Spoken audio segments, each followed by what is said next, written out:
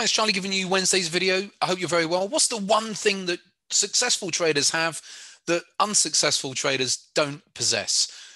Patience, the ability to sit on your hands. The amount of traders over the years that I've either personally coached or come across via Easy Trader who lack that patience. You see it in the amount of traders all around the world who give up trading. We all know it's an 80-20 rule that 80% of traders, if not more, people who get into trading will quit.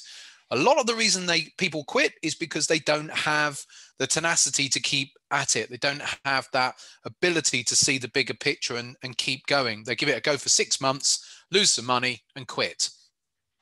And so it's that patience that comes and tenacity that comes with it that separates those types of traders from the traders who become successful. So when at a trading level, how does that patience look? Well, it could be getting into a trade on a 5-minute chart and then running that trade and sitting on your hands. Sometimes the most profits are made not actually doing stuff. Again, some day traders think that they've got to take 500 trades a day sort of thing and got to be busy doing lots and lots of trades, but it's not the reality.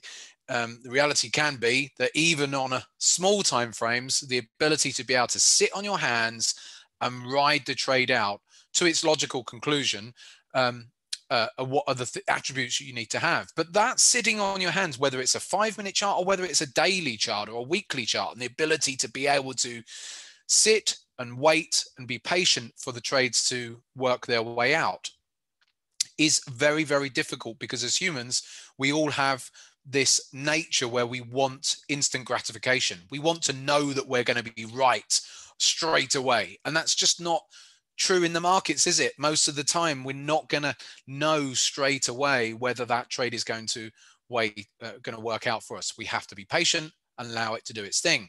So yes, we need to be patient on our trades, but we also need that other patience. Like I've already said, that patience to wait for it all to come together. Many of you might be relatively new in your trading careers and you're still in that upwards learning phase. And so you've got to have that patience to keep sticking with it and to know that it's not necessarily going to be an overnight thing for you, that automatically you should be instantly successful. So have that patience and that tenacity to keep going.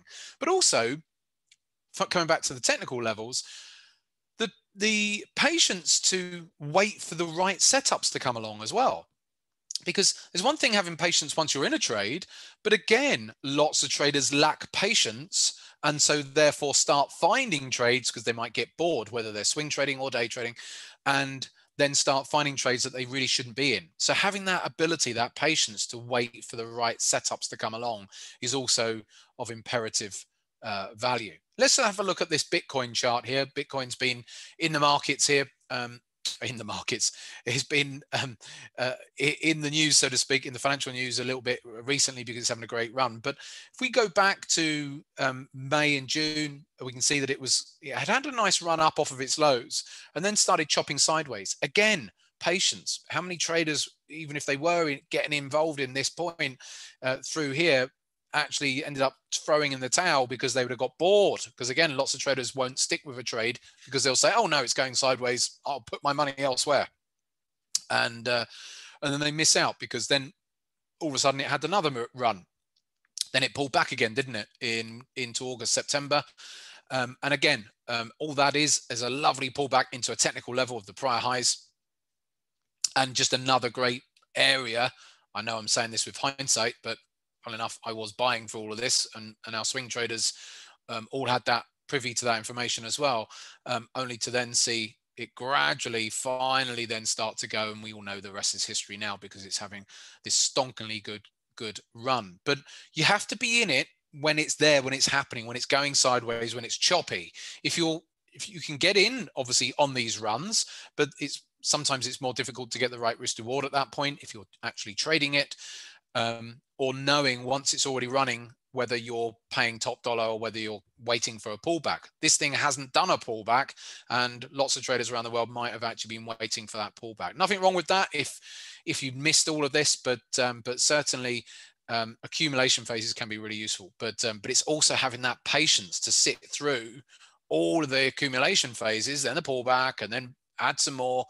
I was buying it unleveraged, so I was buying it well, unleveraged. I wasn't trading it, so which is quite nice, and then just having to buy on dips and stuff. But anyway, a really interesting chart there in the news, because this one is getting ever closer to that big 20,000 level, the levels from 2017. One last thing I want to show you here. This is our leaderboard on the AI software. If you want to find out some more about the AI software, I'll put a link to it in the description box below here today. But these members, they've only been on it for up to a couple of months. Some people have been on it a lot less.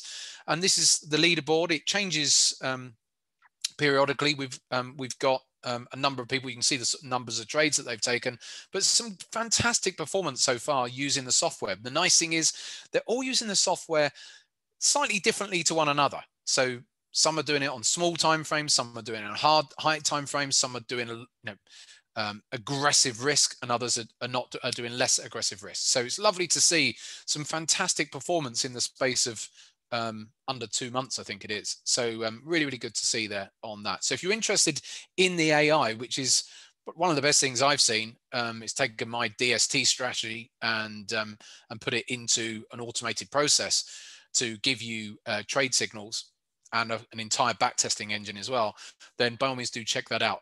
I'll put the link in the box below today's video. Right, that's about it from me.